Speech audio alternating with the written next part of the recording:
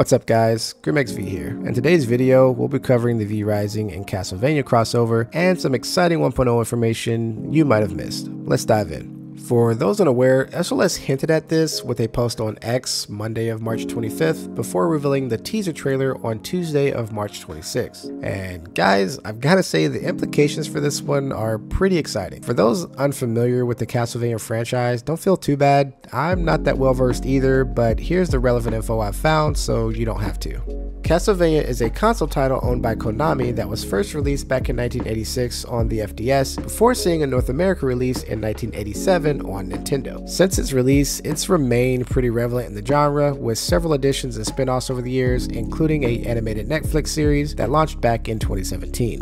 From SLS's post and teaser trailer, it looks like a crossover into Vrising will be coming in the form of a new vampire hunter named Simon Belmont. Here's a little bit of his background. In the Castlevania series, Simon is the main protagonist to appear in the original game, and he continues to make an appearance in several of the other titles as well, such as Vampire Hunter, Haunted Castle, and Castlevania Harmony of Despair. The TLDR of his character is that he's a badass whip-wielding vampire hunter who's the heir to the Belmont clan, and he sort of looks like a mix between Conan the Barbarian and Indiana Jones. Oh yeah, and he actually kills Dracula in the main series as well. Kinda crazy, right? If you've been keeping up with news on 1.0, you'll know that Dracula's been confirmed to be a part of the upcoming full release. So the implications here lead to some pretty interesting speculation, but more on this later. Now, if you guys just saw the post on Discord or on X, you might not be aware that there was also a blog released giving us more detail on this.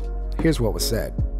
In collaboration with Konami Digital Entertainment, Stunlock Studios proudly presents Legacy of Castlevania. The mighty hero of the Belmont clan, Simon Belmont, is here to challenge all of vampire kind, wielding his legendary vampire killer and an infamous arsenal of holy weaponry. No Night Stalker will be safe from his righteous crusade through Vardaron. Defeat him and unlock the secrets of a brand new weapon, the Whip, adapting new combat abilities that embody the grace and precision of the deadly vampire hunter. Now, before this announcement, I would have never thought we were getting a whip added to a game about vampires, but after doing all the research into the Castlevania series, it kind of seems like it'd be blasphemy not to. Now, I did my best to try to find some gameplay footage of Simon in hopes to get some insight on what the new whip abilities might be, but honestly, from what I found, Simon actually seems to primarily use sub-weapons whenever he's fighting anything. Don't get me wrong, he does use the whip for auto attacks, but outside of that, he's just pulling enemies closer. So when it comes to the new abilities, I couldn't really find anything concrete that seemed plausible, but hopefully someone more familiar with the franchise can share their thoughts in the comments below. Next in the blog, SLS actually reveals that they're releasing DLC and said this. All vampires will be able to face the Belmont heir to test their skills in battle, but you will also have additional opportunities to fully immerse yourself in the spirit of Castlevania. The Legacy of Castlevania Premium Pack Cosmetic DLC will be available to purchase, allowing players to construct their own castles inspired by our adoration for the classic Castlevania aesthetic. Craft spellbinding castle decor, enjoy character customization options inspired by legendary Castlevania characters, and ride the new spooky skeletal mount.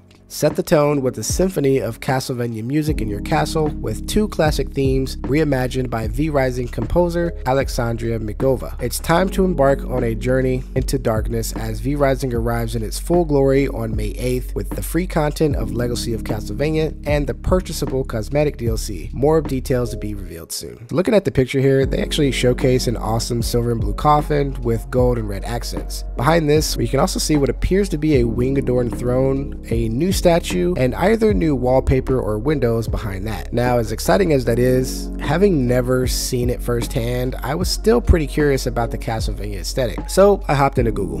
And guys, I've got to say, it all looks pretty awesome. I don't know about you, but whenever I play a no-wipe server, I always make a point to decorate my castle in a sort of dark and brooding theme, and these seem to fit right up that alley. The castle design themselves seem to give off an eerie, grungy sort of vibe, with lots of interesting archways and overhangs. If we look back at the teasers for the new in-game zone, it looks like a lot of those structures are actually taking after that theme. So For me, Cursed Forest has always been my go-to zone of choice when it comes to decorating a dark castle, but seeing these actually has me thinking the new zone might just change that. Speaking of the new zone, I also wanted to share something I'm personally speculating with you guys. While digging into Simon Belmont, I discovered this interesting fact about his story. As I mentioned earlier, in the Castlevania story, he actually kills Count Dracula. However, from what I found, it doesn't seem like it's a permanent fix. In his final moments, Dracula actually places a curse on not only Simon, but also all of Transylvania.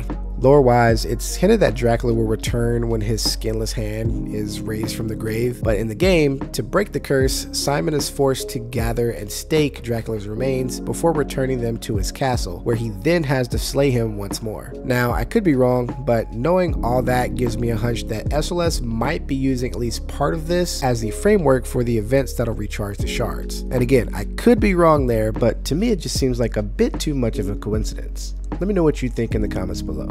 And that's it for today's video, guys. Huge thank you to everyone that is subbed up to the channel. We've pretty much blasted past 100 and are now actually inching our way closer to 200, which is crazy.